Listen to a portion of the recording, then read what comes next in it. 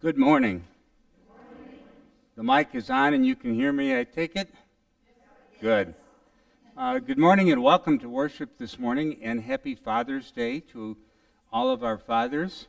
I don't know of any particular announcements except that I would like to mention, I was reminded on the board, and of course I was the one doing it on Friday, we have started services up at Snyder Village, the third Friday of every month, and Pastor Gallagher and I have been rotating back and forth doing that, and Karen Watt and Myra Lance were up yesterday providing music, and so I would just welcome anybody. If third Friday at 9:30 in the morning, we are having services up at just a brief service and a communion service for the people at Snyder, and it's just really kind of neat. It's very well received, and we don't have a lot of people yet, but I think that'll come, and others are invited.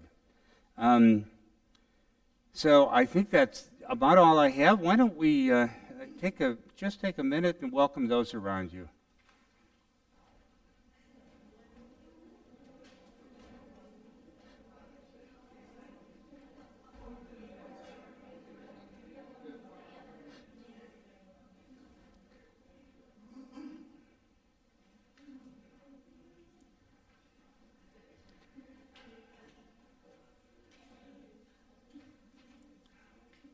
Okay, our first hymn this morning is entitled "Rise, Shine You People," and so I think maybe it might be a good thing if we rose and shine for the hymn. That's hymn 825.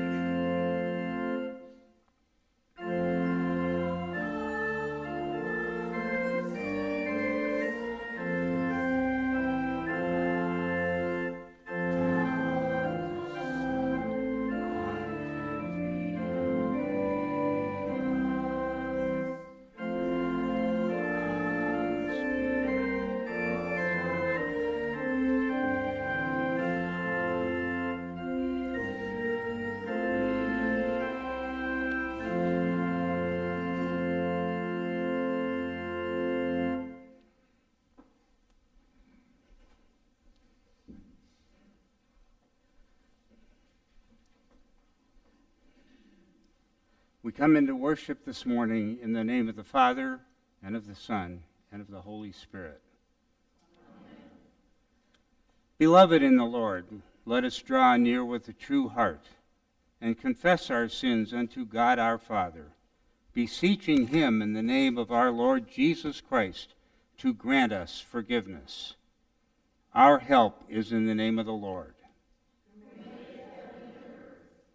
I said, I will confess my transgressions unto the Lord.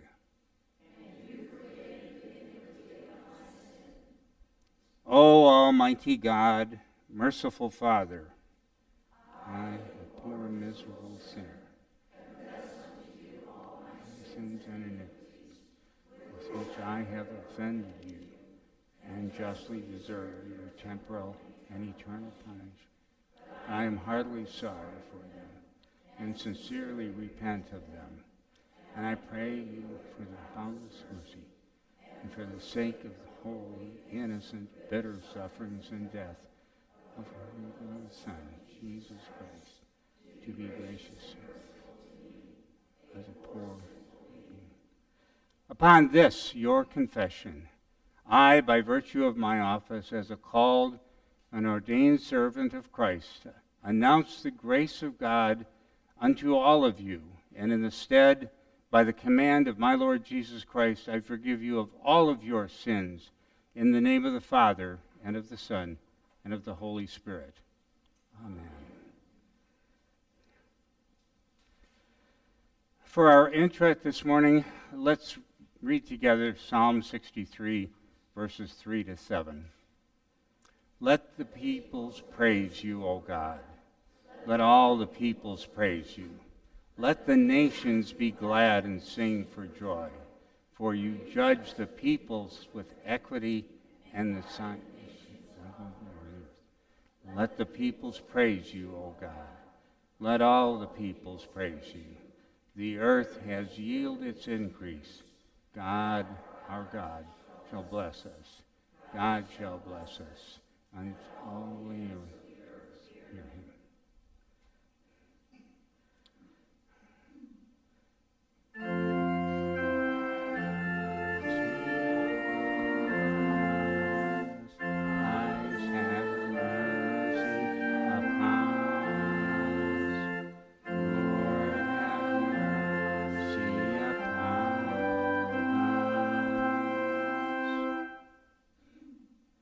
Glory be to God on high.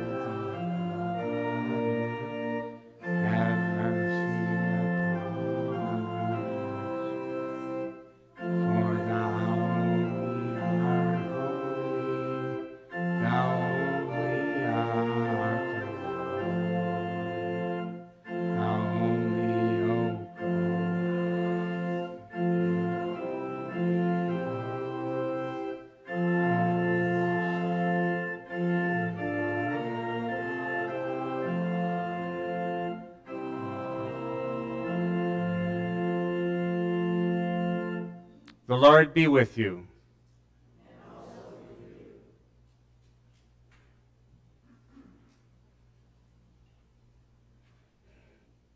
Let us pray.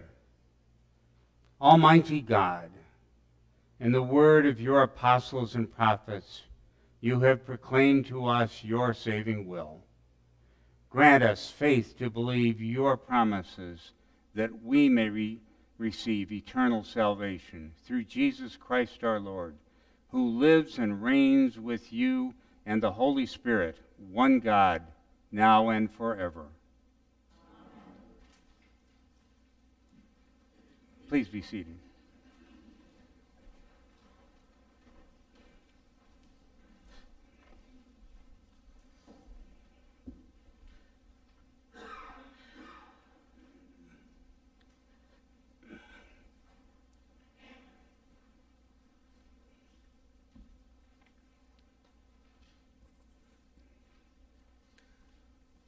The Old Testament reading is from the book of Exodus, the 19th chapter. The people of Israel set out from Rephidim and came into the wilderness of Sinai, and they encamped in the wilderness. There Israel encamped before the mountain, while Moses went up to God. The Lord called to him out of the mountain, saying, "Thus you shall say to the house of Jacob and tell the people of Israel, you yourselves have seen what I did to the Egyptians, and how I bore you on eagle's wings and brought you to myself. Now therefore, if you will indeed obey my voice and keep my covenant, you shall be my treasured possession among all peoples. For all the earth is mine. And you shall be to me a kingdom of priests and a holy nation. These are the words that you shall speak to the people of Israel." So Moses came and called the elders of the people, and set before them all these words that the Lord God had commanded him. All the people answered together and said, "All that the Lord has spoken, we will do." And Moses reported the words of the people to the Lord. This is the word of God. Thanks be to God. The epistle lesson is from the book of Romans, the 5th chapter. For while we were still weak, at the right time Christ died for the ungodly. For one will scarcely die for a righteous person, though perhaps for a good person one would dare even to die. But God shows his love for us in that while we were still sinners, Christ died for us. Since therefore we have now been justified by his blood, much more shall we be saved by him from the wrath of God. For if while we were enemies we were reconciled to God by the death of his Son, much more, now that we are reconciled, shall we be saved by his life. More than that, we also rejoice in God through our Lord Jesus Christ, through whom we have now received reconciliation. Therefore, just as sin came into the world through one man, and death through sin, so death spread to all men because all sinned. For sin indeed was in the world before the law was given, but sin is not counted where there is no law. Yet death reigned from Adam to Moses, even over those whose sinning was not like the transgression of Adam, who was a type of the one who was to come. But the free gift is not like the trespass. For if many died through one man's trespass, much more have the grace of God, and the free gift by the grace of that one man, Jesus Christ, abounded for many. This is the word of the Lord. Thanks be to God. Please rise for the reading of the gospel. Thank you, Steve, and Dan will bring us the gospel reading.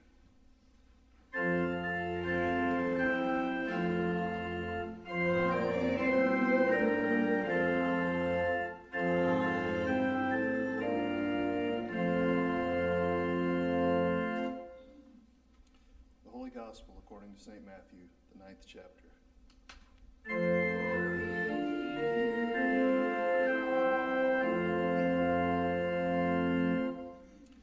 Jesus went throughout all the cities and villages, teaching in their synagogues and proclaiming the gospel, kingdom, and healing every disease and every affliction.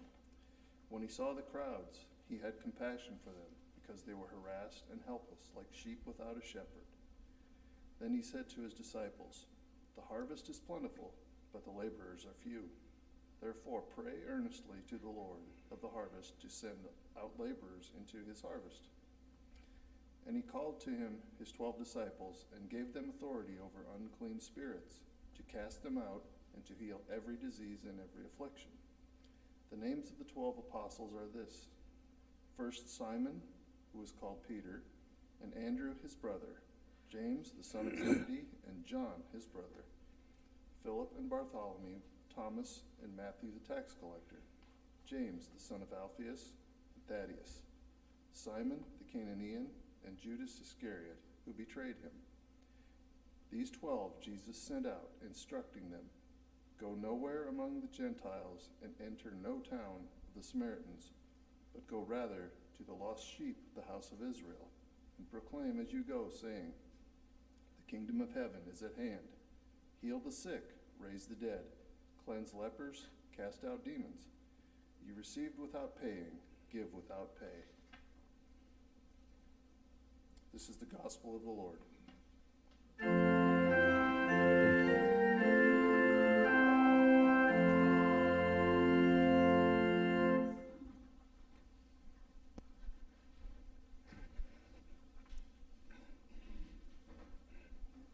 Let us say together the words of the Apostles' Creed and confirm our belief. I believe in God the Father Almighty, maker of heaven and earth, and in Jesus Christ, his only Son, our Lord, who was conceived by the Holy Spirit, born of the Virgin Mary, suffered under Pontius Pilate, was crucified, died, and was buried. He descended into hell. The third day he rose again from the dead. He ascended into heaven and sits at the right hand of God the Father Almighty. From thence he shall come to judge the living and the dead. I believe in the Holy Spirit, the holy Christian Church, the communion of saints, the forgiveness of sins, the resurrection of the body, and the life everlasting. Amen. And now for our sermon hymn will be On Eagle's Wings, number 727. You may be seated.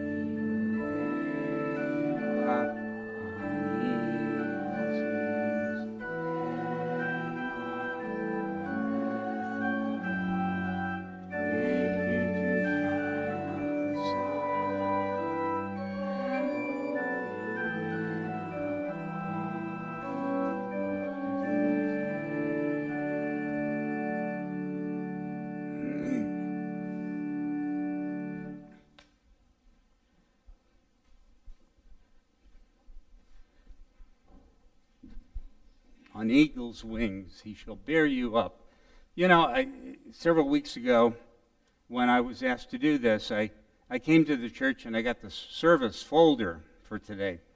And I was struck as I looked at the cover of the service folder, "You shall be my treasured possessions." You know, we think of ourselves as we are certainly children of God. We are followers of Christ. But do we think of ourselves as treasured possessions? You know, that's really kind of interesting. And if we read verses 4 or 5, if you didn't catch it, when Steve read these words, "You yourself have seen what I did in Egypt, and how I carried you on eagle's wings and brought you to myself. Now, if you fully obey me and keep my covenant, then out of all nations you will be my treasured possessions, although the whole world is mine." Treasured possession. You know, you have to wonder, if we stood on a street corner today and asked people, "Tell me about your most treasured possession," I wonder what kind of answers we'd get. You know, I think there'd probably be a variety of answers. Some people might say things like, "Oh, my health." You know, maybe they've gone through a trial and their health. Maybe they would talk about something that they inherited, something very special, maybe priceless that they inherited, and that it's in a safe at home someplace. Some people might simply be a pure attachment to stuff. And, the treasured possessions that we have. But I suspect that most would be a connection to something of family or love or value beyond pure money. Something with that foundation of love. Not necessarily horrible, but not the things of real and lasting value.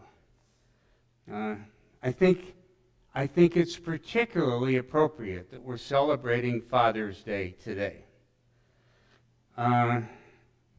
with this text and this question.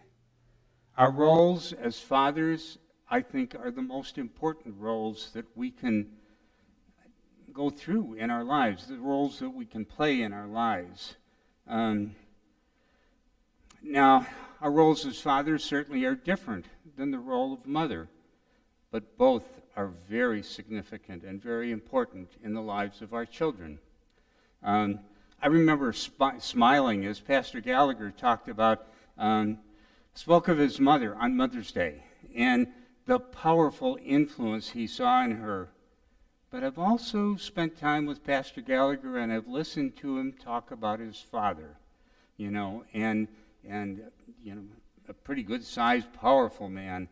And then Pastor Gallagher, as he's been working to help his son, we've had conversations, and I see the incredible love that he has for his son as he's trying to help his son through these situations. So our children are our precious possessions, treasured possessions. I remember personally how overwhelmed I was when the doctors placed my children in my hand after they were born. A picture I will never forget. But of course, I was young then. And I've thought about it in recent years. I wish I knew then what I know now. We're young, and these children, of course, unfortunately, don't come with owner's manuals, and so we struggle a little bit with that one. Well, and what do? They begin by spitting up all over us, and then, of course, there's the always challenge of diaper changing. Of course, they have no control over that, and it's not really aimed at us, although sometimes it can be. But then they begin to talk. And the first word that they begin to use a lot, no, exactly. And they use it with some defiance.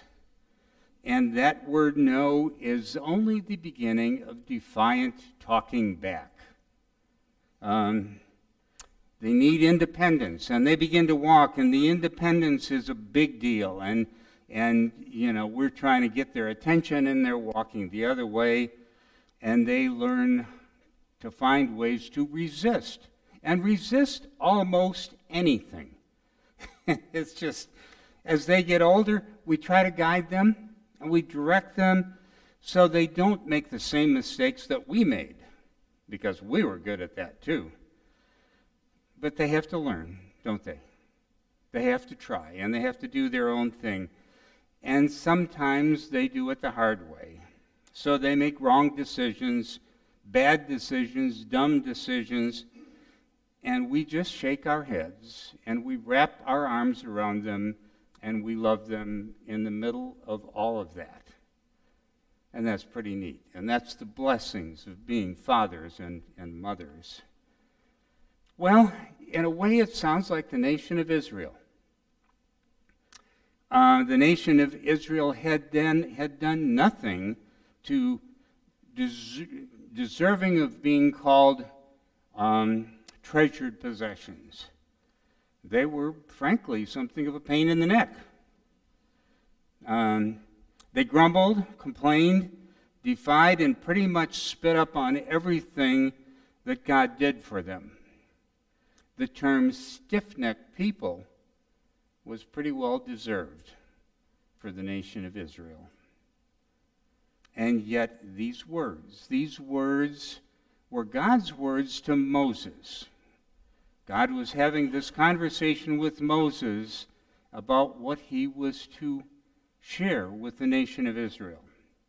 Once again, you yourselves have seen what I did to Egypt, and how I carried you on eagle's wings and brought you to myself.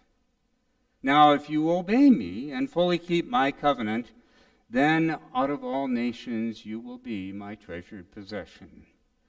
Although the whole earth is mine, and you shall be to me a kingdom of priests and a holy nation. And then he added these words, these are the things you are to share with the nation of Israel. This is what you're going to have to go and tell them. Well, the story ends, of course, with Moses going to the nation of Israel, and he shared this message, and he told them what God said. And the people answered, and they said, all that the Lord has said, we will do. We're good with this. All that God has said, we're going to do this. So, if you think about it, God chose them much as we would choose to adopt a child. We make the choice, and we adopt the child, and we love the child that we have chosen. And pure love, a father's love. But God added something that is often missed. Being chosen was not something for them to be arrogant about. And he makes it very clear as he adds these words, all the world is mine, and you shall be to me as a kingdom of priests to everyone. Being chosen is an honor, and it is not something to be arrogant about. You know, we think back as children, being chosen. Think about it. You were in school, and they were picking sides for something in gym class, and you were anxious to be chosen. You wanted to be chosen. You were playing, or you moved into a neighborhood, a new neighborhood, and you didn't know anybody. And some neighbor child came over and said, you know, can we play together? You were chosen. And that was a neat thing. It is a beautiful thing to be chosen by God. or to be chosen for a purpose, chosen for privilege. But there can be problems. Sometimes a group of people can be chosen to do something that excludes everyone else, and they're singled out. But that's not what's happening here. What's happening here is God is saying to these people, you have a job to do. You need to remain holy, and you need to tell the world about me. You shall be to me a kingdom of priests. And it's interesting because this is the only place in the Old Testament where these words are used. But it's not the only place that we hear them. So, as God's holy treasure, special treasure, Israel has been chosen to be a kingdom of priests, a holy nation, and that means, again, that Israel was chosen for others. Well, where have we heard that before? And we have, absolutely. Peter used the same exact words as a charge to us, to the Christian church. In 1 Peter 2, verse 9, he says these words, "But you are a chosen generation, a royal priesthood, a holy nation, his own special people, that you may proclaim the praises of him who called you out of darkness and into his glorious light." We are chosen.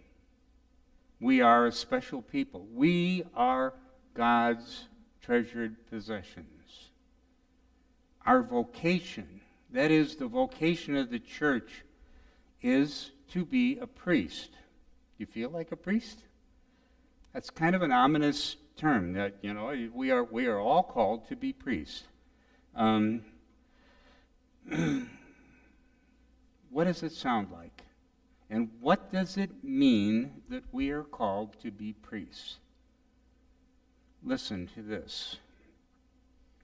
To be a bridge between people and God, to be a witness, to tell others of the goodness of God.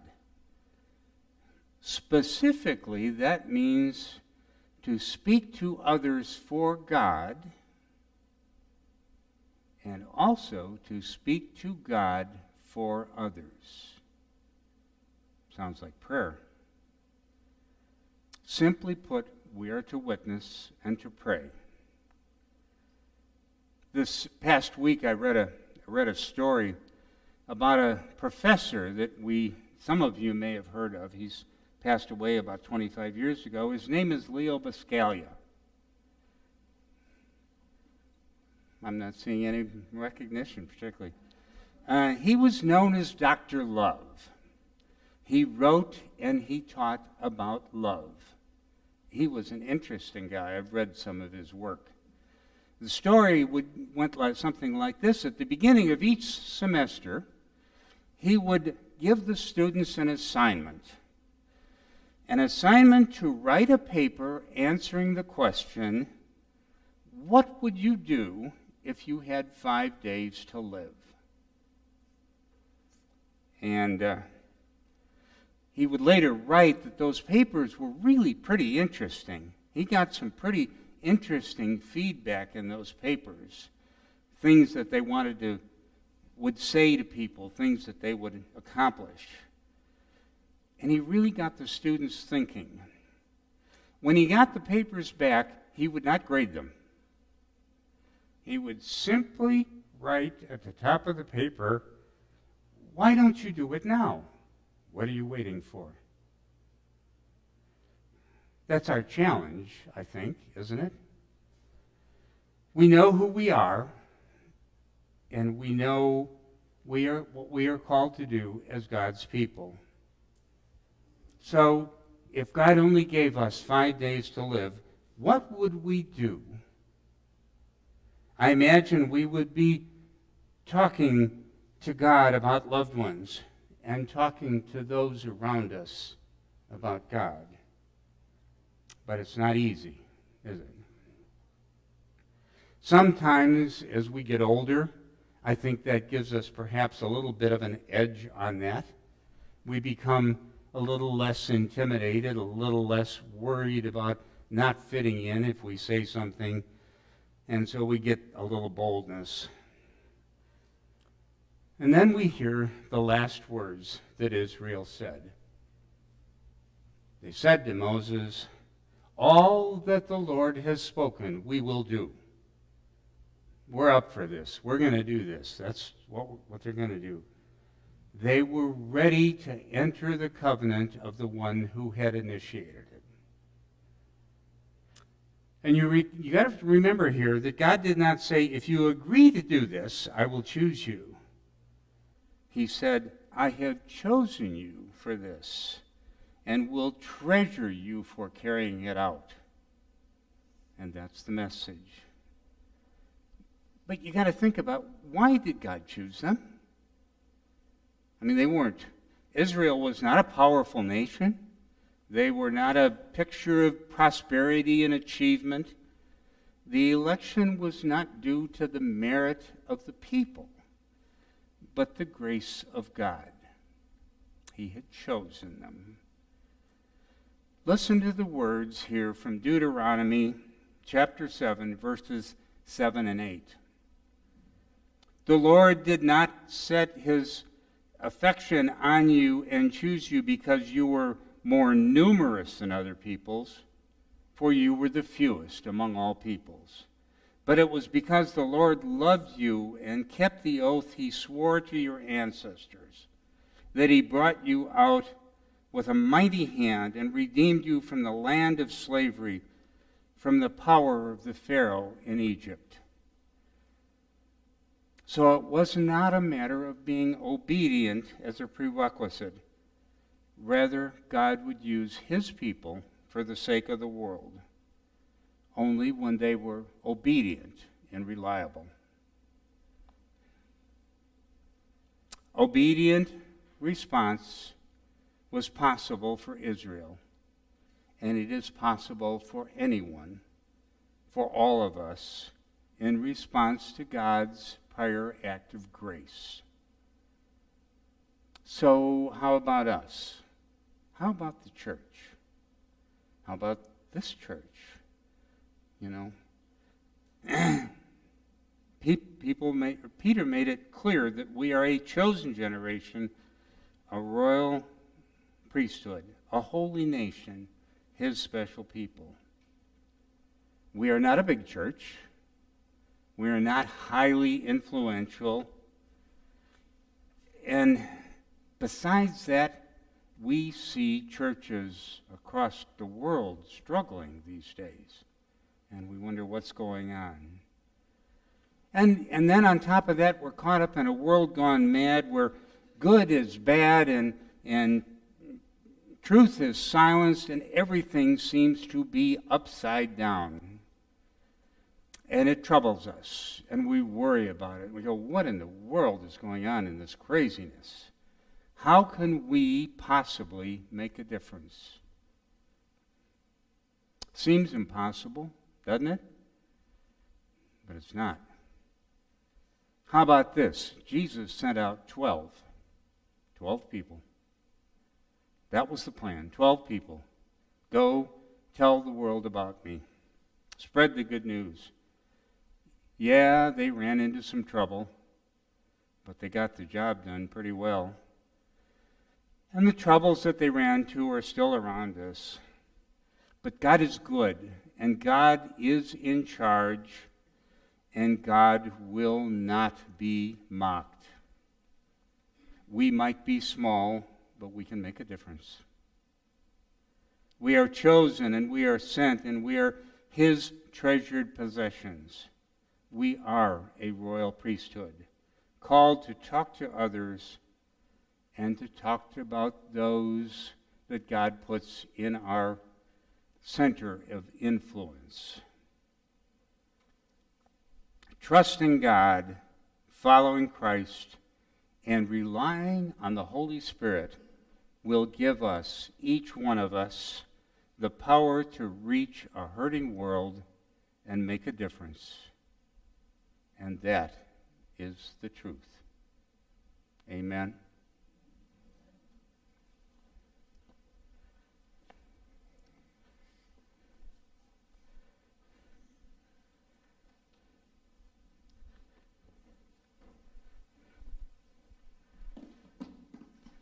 We bring our offerings to the Lord.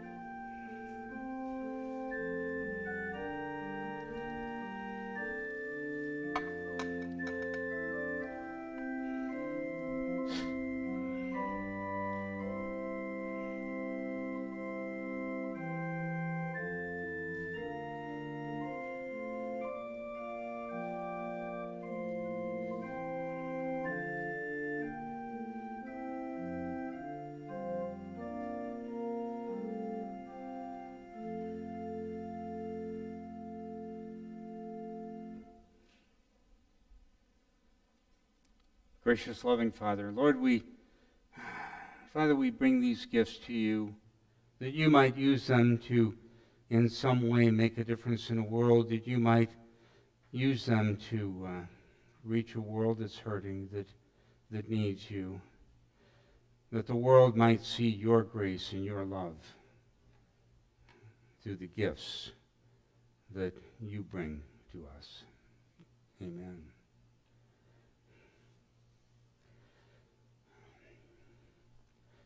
I will pray, and then at the close of the prayer, I will ask us all to rise for the Lord's Prayer. And I think once again, as I pray, I think of the fathers today, and we are all at different places at fathers, and some of us are able to be with families, and some of us are not able to be with families, but we are blessed as fathers. I think also of this church as we pray that we are truly blessed. We pray that we would receive names so that we can call a full-time pastor shortly. But we are a blessed congregation. Let us pray.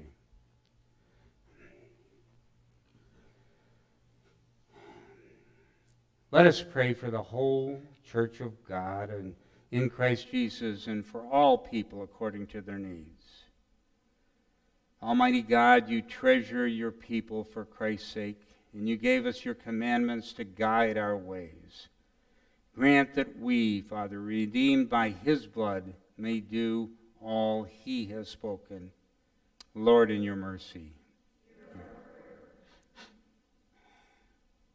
Holy God, send forth laborers to make known the gospel. Father, use us to make known the gospel of your kingdom in Christ Jesus. Prosper the labor of your pastors, missionaries, and all church workers, that people may hear, believe, and praise you. Lord, in your mercy. O righteous Father, from whom all fatherhood in heaven and on earth is named, give your grace to the fathers and sons of your church. Inspire them by your own example and the example of your beloved Son to be perfectly united in faith, hope, and love.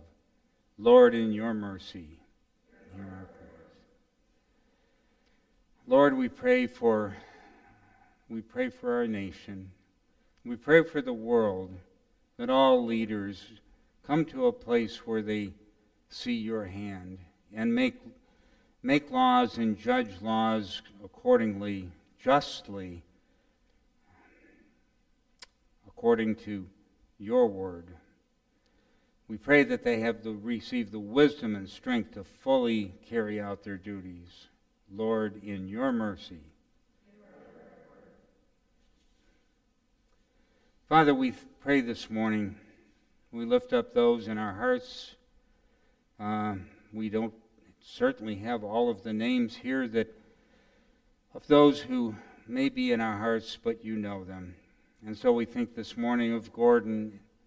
We think of Roger and Paula and Matt. We pray for Jerry Olson, Aaron's father, as he was placed on a hospice. And Father, again, as we talked, we pray for this church and all who are here. We pray for the people up at Snyder that we ministered to yesterday or on Friday. We pray for those of your followers, those in facilities like that across this town and across this nation, and we pray for those who would serve them, that they would be gentle and kind and feel your presence as they serve. Lord, in your mercy.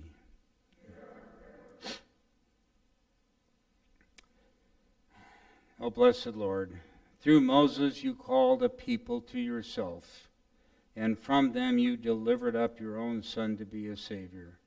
By his sufferings and death he has received us sinners from our sin. By his resurrection he has released us from the fear of death. Help us live as your people, doing the good works for which we were created, and praying with confidence the petitions and supplications of our hearts through Jesus Christ, your Son, our Lord, who lives and reigns with you and the Holy Spirit, one God, now and forever. Amen. And Lord, now we rise as we join together our hearts and pray the words that your Son taught us. Our Father, who art in heaven, hallowed be thy name. Thy kingdom come, thy will be done, on earth as it is in heaven. Give us this day our daily bread, and forgive us our trespasses, as we forgive those who trespass against us. And but deliver us from evil. For thine is the kingdom, and the power, and the glory, forever and ever. Amen.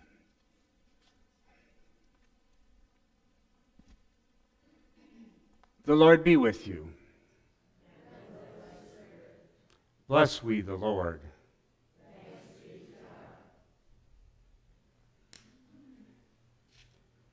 And now may the Lord bless you and keep you. May the Lord make his face to shine upon you and be gracious unto you. May the Lord show you his favor and give you peace. Amen. Amen. And amen.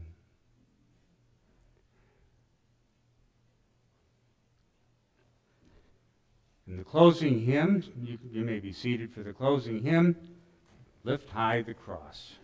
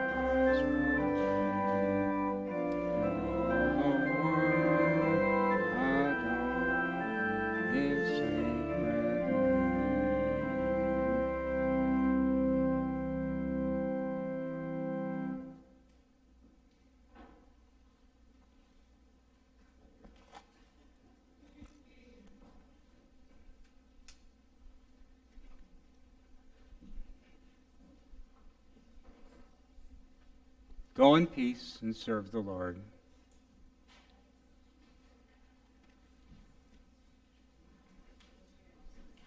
Pardon? I don't know. It was up there, but he didn't go there. So